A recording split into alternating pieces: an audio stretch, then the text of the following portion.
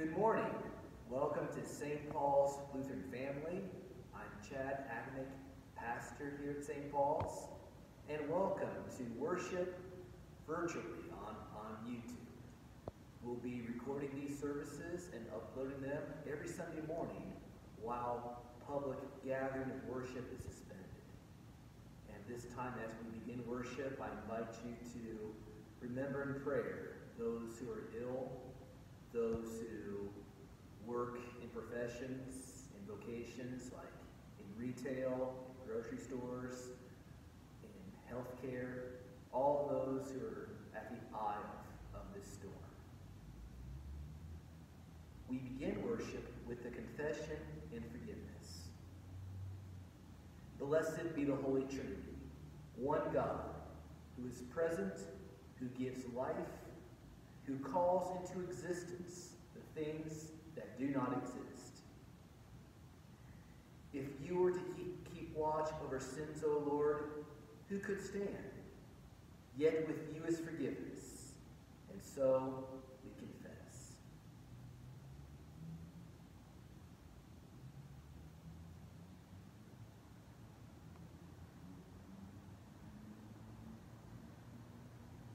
Gracious God, have mercy on us.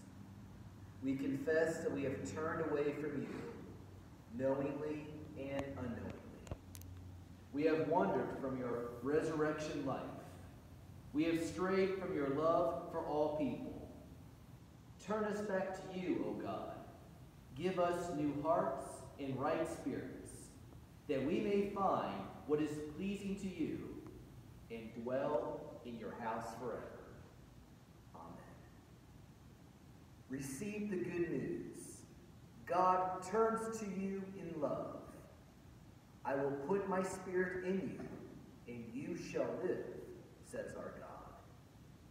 All your sin is forgiven in the name of Jesus Christ, who is the free and abounding gift of God's grace for you.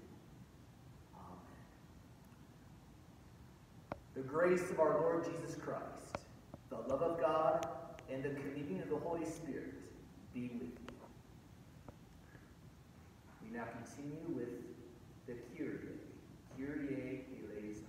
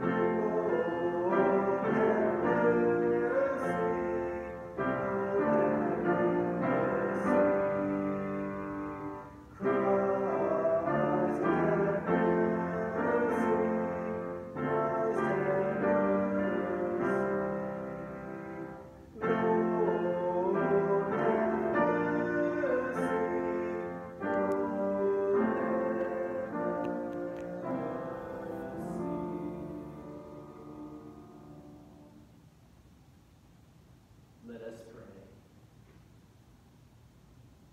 Bend your ear to our prayers, Lord Christ, and come among us. By your gracious life and death for us, bring light into the darkness of our hearts, and anoint us with your Spirit. For you live and reign with the Father and the Holy Spirit, one God, now and forever. Amen.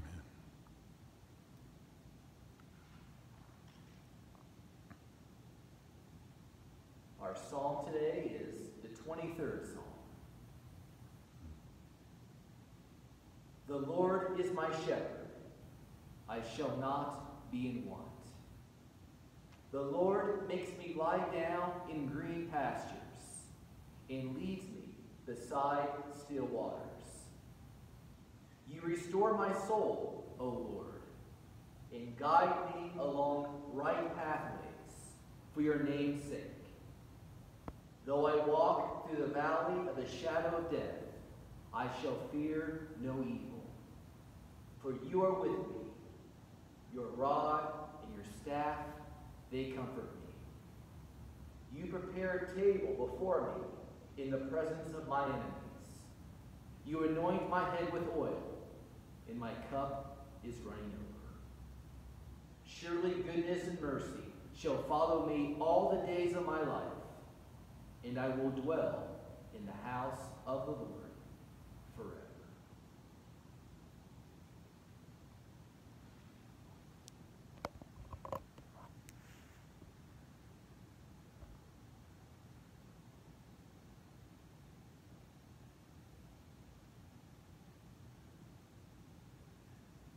The Holy Gospel, according to John, the 9th chapter. Glory to you, O Lord. As Jesus walked along, he saw a man blind from birth. His disciples asked him, Rabbi, who sinned, this man or his parents, that he was born blind? Jesus answered, neither this man nor his parents sinned. He was born blind so that God's works might be revealed in him. We must work the works of him who sent me while it is day. Night is coming when no one can work.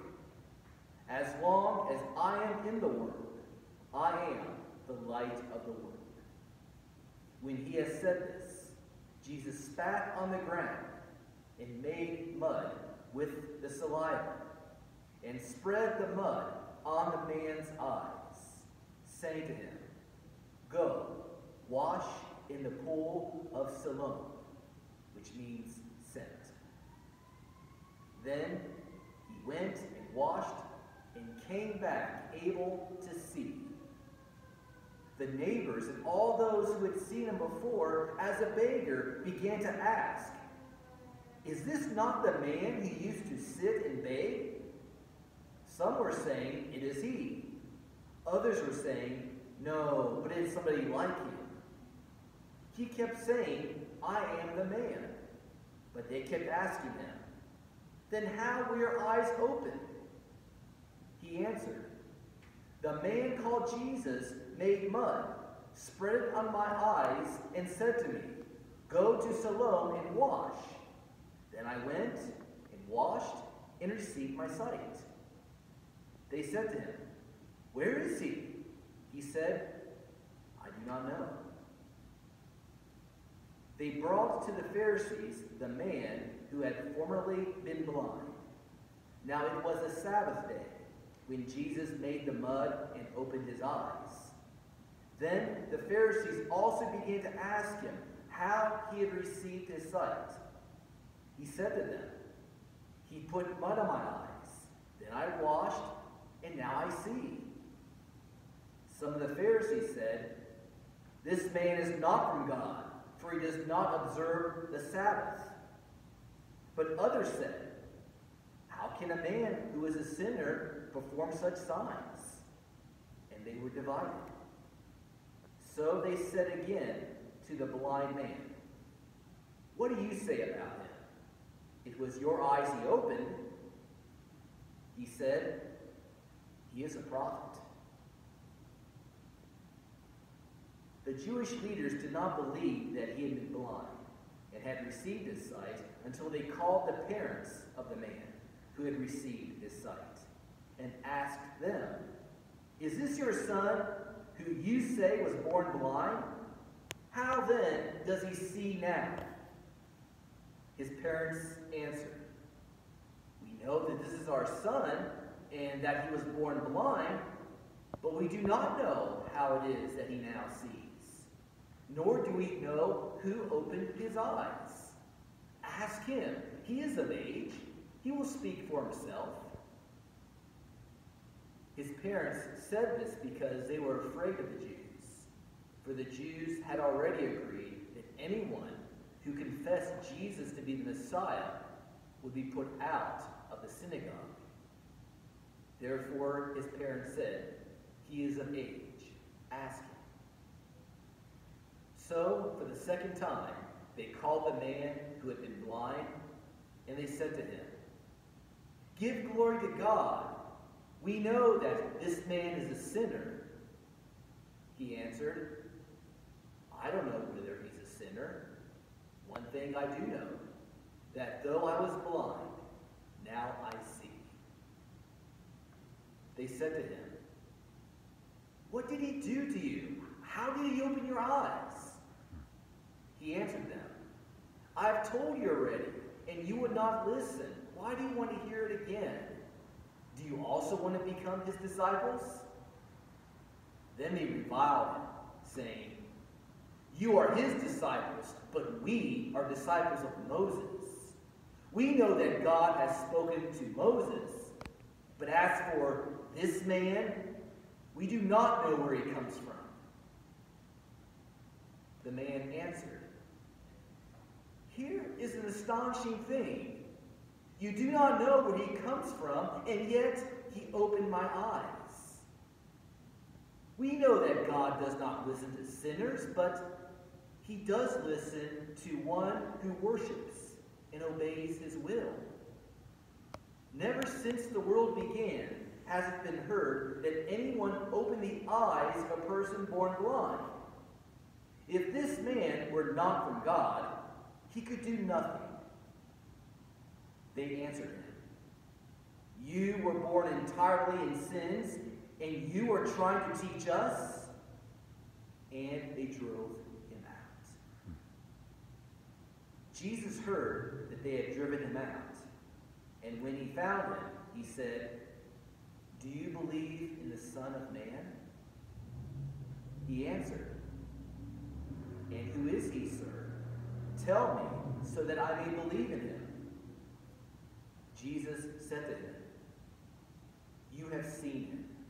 The one speaking to you is he." He said, "Lord, I believe." And he worshipped him. Jesus said, "I came into this world for judgment, so that those who do not see may see, and those who do see may become blind." Some of the Pharisees near him heard this and said to him, "Surely we're not blind, are we?" Jesus said to them, "If you were blind, you would not have sinned. But now that you say, 'We see,' your sin remains." The Gospel of the Lord. Praise to you,